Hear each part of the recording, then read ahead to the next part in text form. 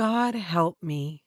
I love it so, Piper Robin said to herself whenever she imagined her favorite Cambodian takeout on the corner of 44th and Prospect in Brooklyn. Every Friday evening, rain or shine, she picked up an order of Carr stew with pig trotters and whole eggs, caramelized palm sugar, and fish sauce. And every Friday night at 7 p.m., she and her evil utopia-obsessed father, Edison Godfellow, streamed flicks and ate Carr while sitting on a tacky flower print couch in the living room of a grimy apartment with a sputtering ceiling light and one window overlooking the Manhattan skyline.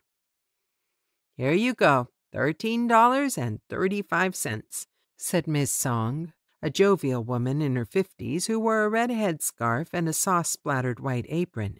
She pushed the bags of Carr stew across the counter to Piper. "You healthy and happy, Miss Song?" "Oh, yes. No reason not to be." "Didn't you say relatives were flying in from Phnom Penh?" "Yes, Piper, they are here now, but I think, you know, New York is too big for them. They are talking about a move." "To where? I would not want to lose you." "They say Seattle, Ventura. I'm not sure. They are scientists, engineers, and they want to change the world," she said and laughed. "The world always needs changing.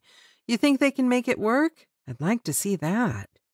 "They're young, think they know everything." "Who doesn't?"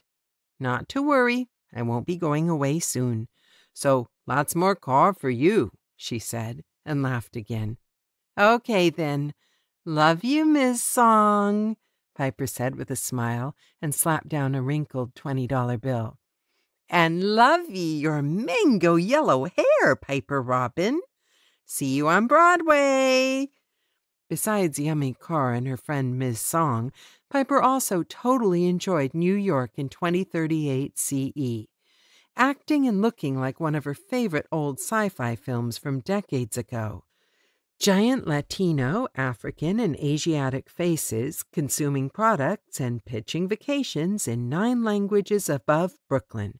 Streets brimming with all manner of oddly glowing creatures and jostling humanoids, while various drones, glowing clouds, and aerial machines whirred overhead.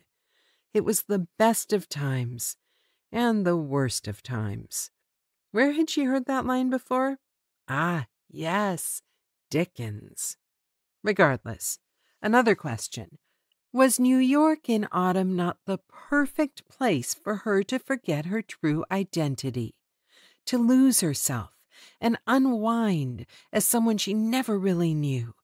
A mango-haired young American girl fresh out of San Bernardino and seeking an acting job on Broadway. Any job. She could sing, dance, do cartwheels, soar, and swoop like Peter Pan. Whatever it took. Her co-workers affectionately called her the Brooklyn Putz, and said she appeared too pixie-like, 5'1", and barely 14 years old. That fact alone might hamper her dreams, but she didn't care. There truly was no business like show business. She'd even been auditioning for parts in The Lion King and Book of Mormon, both having run in NYC for over 30 years.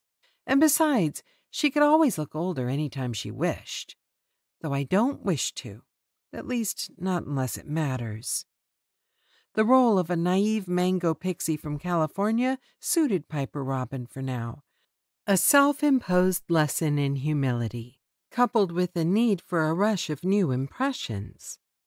She'd sectioned off her old memories of lives and times long ago with a simple spoken spell in Galician.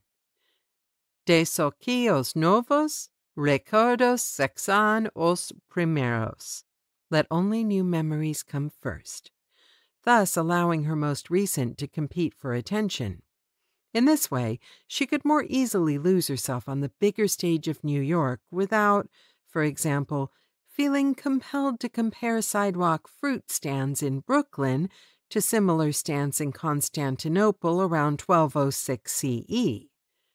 I'll make a brand new start of it in old New